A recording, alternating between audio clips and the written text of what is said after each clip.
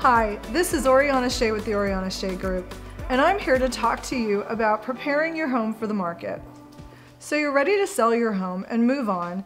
The last thing you want to do is spend money to spruce the place up. After all, whoever buys it is going to want to pick their own paint colors and redo the kitchen and bathrooms the way they want to, right?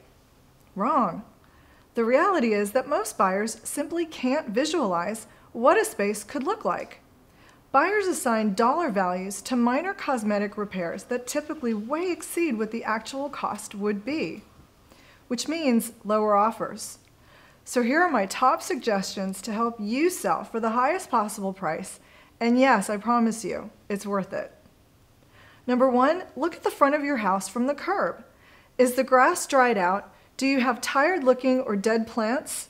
Are there bare spots in your landscaping or overgrown shrubs? Curb appeal is the buyer's first impression. Did you know that a lot of buyers drive by prospective homes first before they decide to schedule an appointment to see the inside?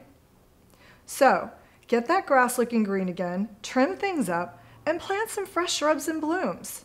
Create a welcoming experience from the outside for a prospective buyer. Number two, paint the walls.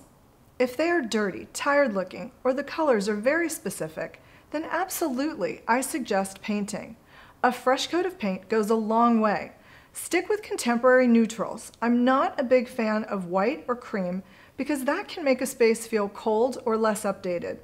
If it's a really modern home, then white is great. Don't stress, as we can help you pick out the right paint colors. Number three, shine up the floors. Unless you have wood floors that are severely damaged or worn and stained, it doesn't make sense to have them refinished. You can have them buffed and polished for not a lot of money. Number four, spruce up the bathrooms. Again, paint can go a long way in here too. Painting the cabinets and putting some new knobs and hardware can completely transform an old vanity. Replace broken or missing tiles and recaulk moldy areas or regrout stained and missing grout. Small improvements like replacing old fixtures and mirrors can also go a long way. Do you have one of those cool pink or blue bathtubs? An easy fix there is to have them reglazed. As long as it's in good shape, this is a really cost-effective fix. Number five, update the kitchen. While we all know that remodeled kitchens help homes sell faster and at a higher price, it's possible to turn a dated kitchen into an updated one without having to gut it or break the bank. Same principle that I mentioned for the bathrooms works here too in regards to painting the cabinets and replacing old dated knobs and fixtures.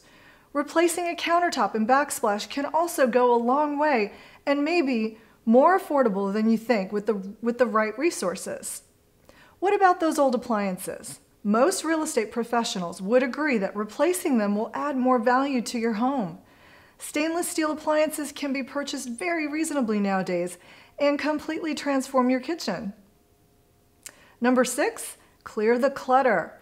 I tell my sellers that they are going to be packing and moving at some point, so why not start going through and purge what you don't need now?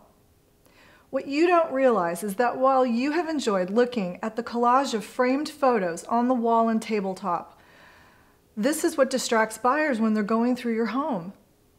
Coffee tables, kitchen and bathroom counters, windowsills, and even refrigerator doors should be cleared of personal items, photos, plants, and tchotchkes. Remove all magnets from the refrigerator doors. You want to declutter and make the focus about the room and not about your collectibles. Think about new construction and model homes. They are beautifully decorated to accentuate the space so the buyer can mentally move in. They won't do that if they're distracted by a lot of stuff.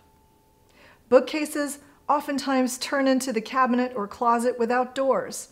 A bookcase should have at least 40 to 50% of open space on each shelf and not be cluttered with books and knickknacks. Number seven, do a deep cleaning. Wash the windows, or at the very least the ones in the front of the house or the ones leading to the backyard. Clean the dust and grime that has collected on the blades of your ceiling fans, baseboards, the tops of frames, and other surfaces. One thing that will turn a buyer off really fast is a dirty house or a house that has pet or other odors. Remember, You only get one shot at a great first impression, so if you're thinking of selling your home, give us a call and let us help. We can help you prepare your home, pick out the paint colors, and we can oversee all of it for you if you are too busy or if you don't live in the area. Thanks so much for watching, and this is Oriana Shea.